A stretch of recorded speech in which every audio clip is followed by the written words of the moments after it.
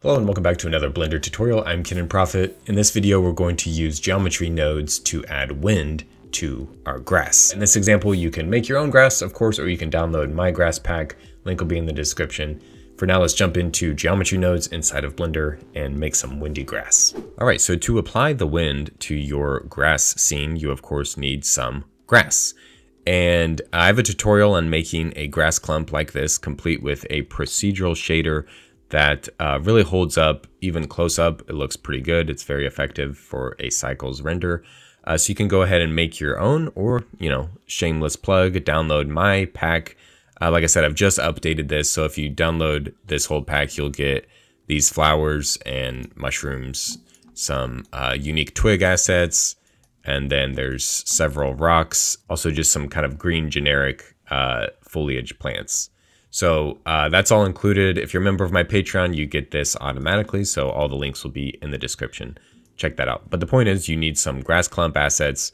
Either make it yourself, download some, and we can use this to scatter in our geometry node setup and apply the wind. For the sake of this tutorial, I'm just going to choose a few of these grass clumps right here to apply our wind.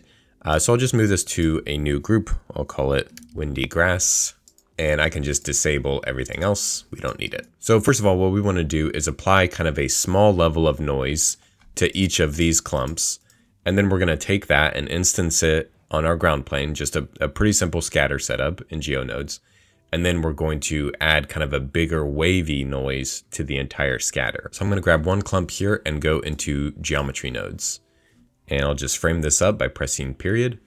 And I'm going to create a new GeoNodes network, and we'll name this wind small. This is applied to the grass asset itself.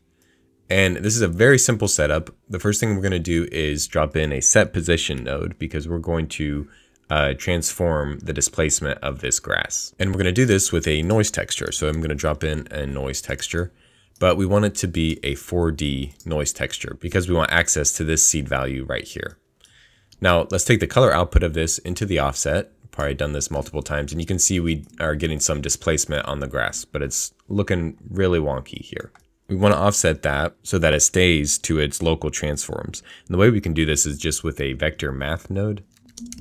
Drop that in, and we can subtract by 0.5 on all axes, on the X, Y, and Z.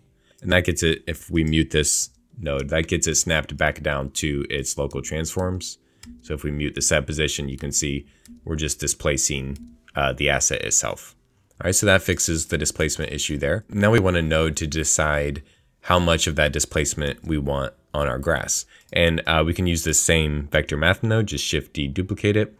Instead of subtract though, we're going to set this to multiply. Unmute our set position node. And there we go. Now we have kind of a multiplying factor of how much windy noise is being applied to the grass there. The issue now is obviously that we don't want any noise displacement down here at the bottom of our grass. We want to kind of have a gradient sealing off the bottom half of our grass asset. I'm going to close out our spreadsheet here. Don't really need that. Give us some more space. And this would be a good time to apply the GeoNode setup to all your other grass assets as well, so that you can kind of adjust the gradient and have it work for all of them. What you can do is just go through, grab all of these nodes, shift select the last node, Control L, copy modifiers. And that'll copy, since geometry nodes, if you look at the modifiers panel, it shows up, that wind small shows up as a modifier now. Now it's applied to all of these other assets as well. Okay, so now we're editing all of them. They all have the wind small GeoNode setup applied to each of those. So I mentioned we need a gradient in order to sort of section off the bottom half of the grass. So let's drop in a gradient texture node. And if we Control Shift click view our geometry and then Control Shift click view our gradient, you can see that our gradient is kind of moving left to right. And we want the exact opposite of that. We want it going from bottom to top. So we can adjust this with a rotate vector node and feed that into the vector of the gradient. And we need a vector to rotate on. So let's get the position of the asset. So drop in a position node and plug that into the factor, or the vector of the rotate vector. And which axis do we want to rotate? We want the Y, so we can rotate that by 90 degrees.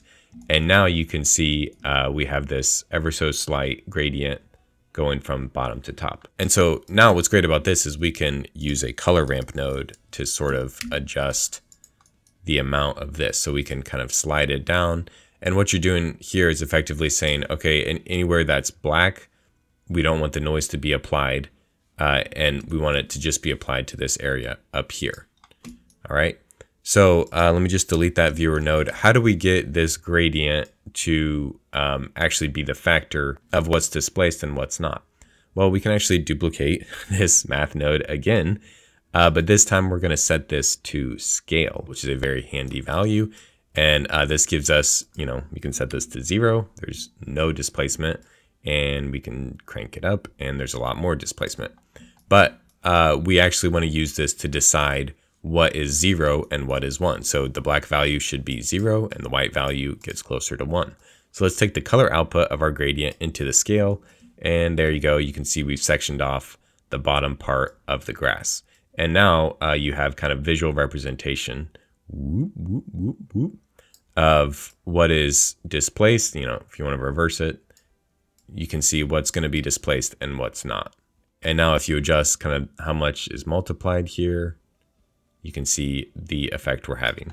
Now, you could also shift deduplicate this scale node and increase the displacement just with this scale value. And that might be cleaner, especially if you want to make a tool out of it. You can adjust the overall displacement. Once you've sectioned off the gradient, you can do that with this value here. That's pretty much the setup. Now, if you notice, if we press play, nothing happens.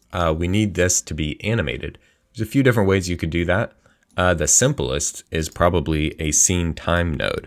So if I drop in a scene time node, I can take this seconds output and just feed it directly into the W of this noise texture. Remember, we're using a 4D noise texture. It gives us access to that seed value. And basically what this seconds output is going to do is randomize the seed value of this noise texture so that when we press play, look at that, we have animated displacement.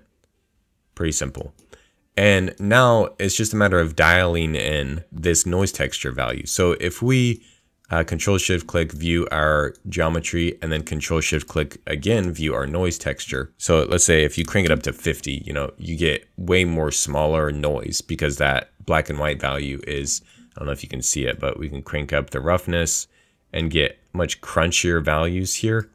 If you want just kind of a smooth warble, take the scale down and the detail down as well. And you might also take the roughness down. And now if we press play, you can see you get just a very gentle sort of swaying back and forth. You can increase the distortion. You get some more distortion applied. Let me delete this viewer node, kind of see what we're doing here. So this would probably work better for if we were doing sort of the field, the entire field, just sort of a gentle swaying back and forth. We probably want something a little bit bigger, so I might do a scale value of around 2, just to get some more noisy crinkling in there. Could turn up the detail a little bit, but remember, the detail, you're going to get a little bit sharper of a breakup.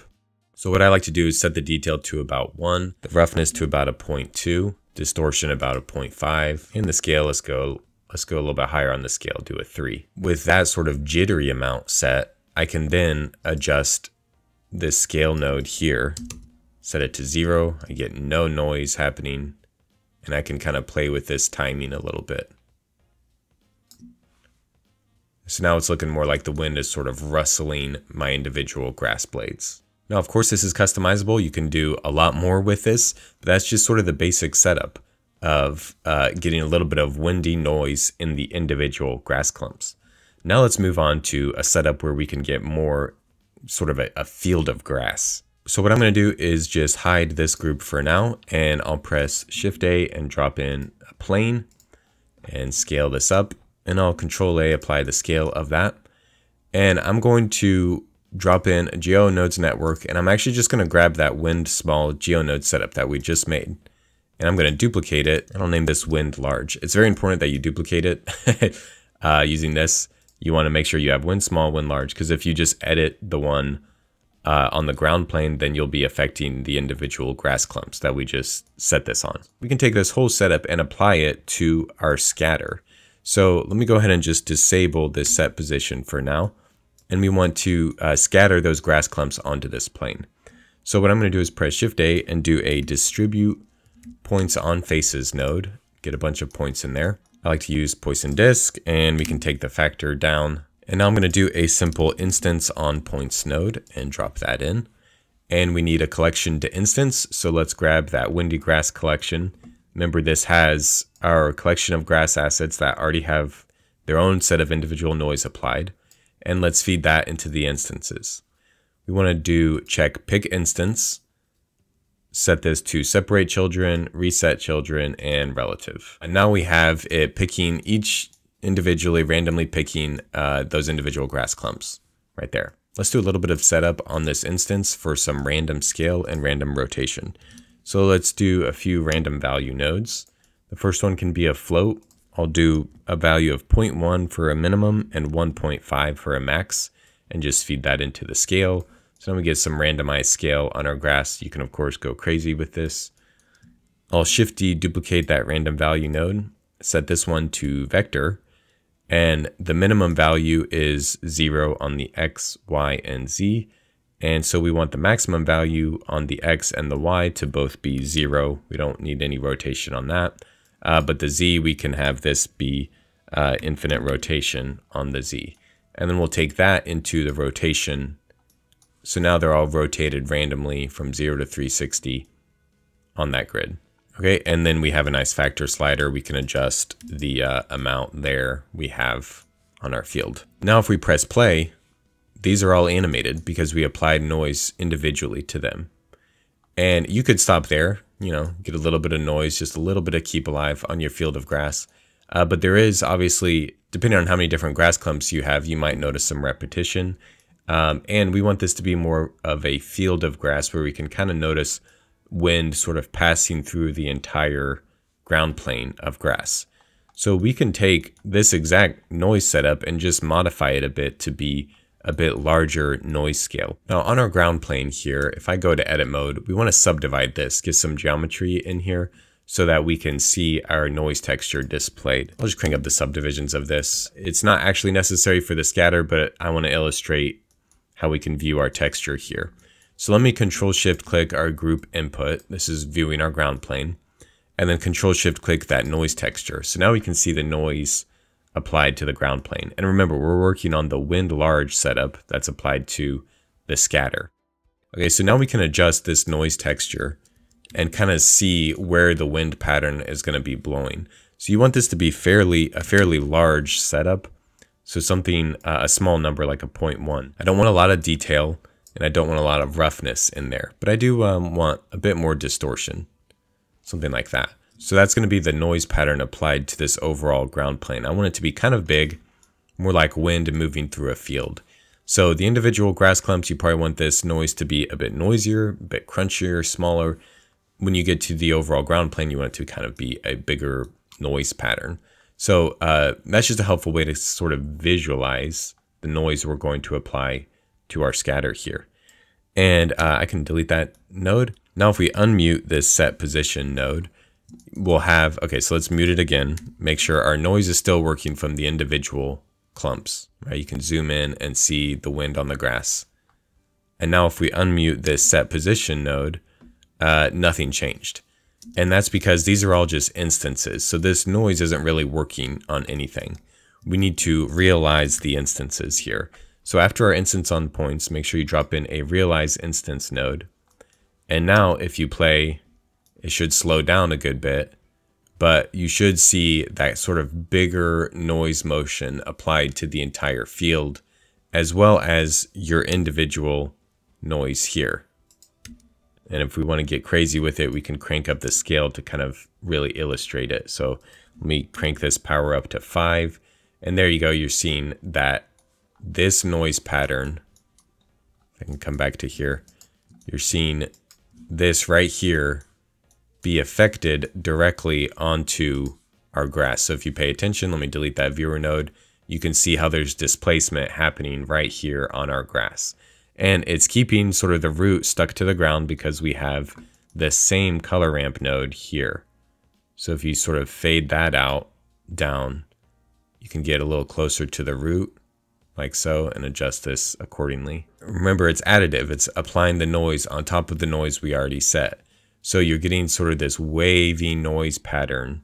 And, you know, it's not playing in real time, but you're getting this wavy noise pattern on top of the little crinkled up noise that you already got. You can adjust the scale, the roughness, and all of that.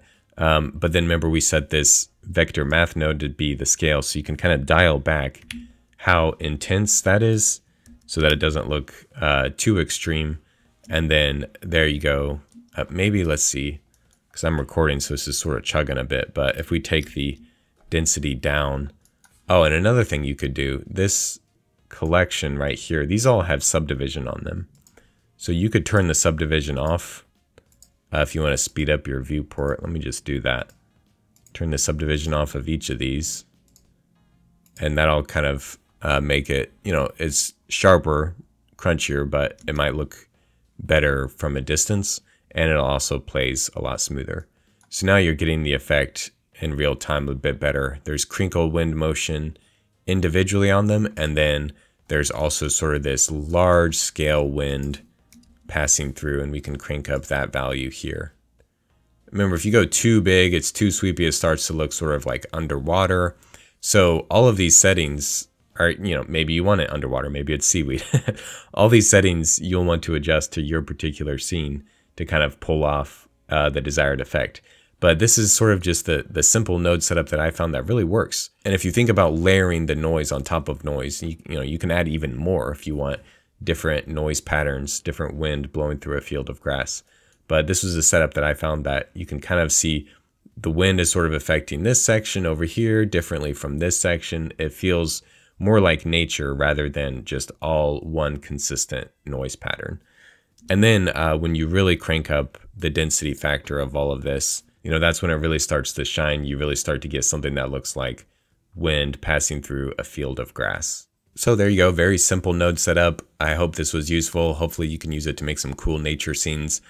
This was actually a requested tutorial by someone in the comments, so thanks so much for leaving the comments. I read all of them, so drop a comment if you found this useful. And if you want to download this file, you can grab it from my Patreon. Thank you to all my Patreon members. You guys have really showed up to support ever since I launched Patreon, so I really appreciate it. Thank you so much. And grab this file, grab that ground foliage pack, and make some awesome stuff with it. Thanks so much for watching, everyone. I'll see you next time.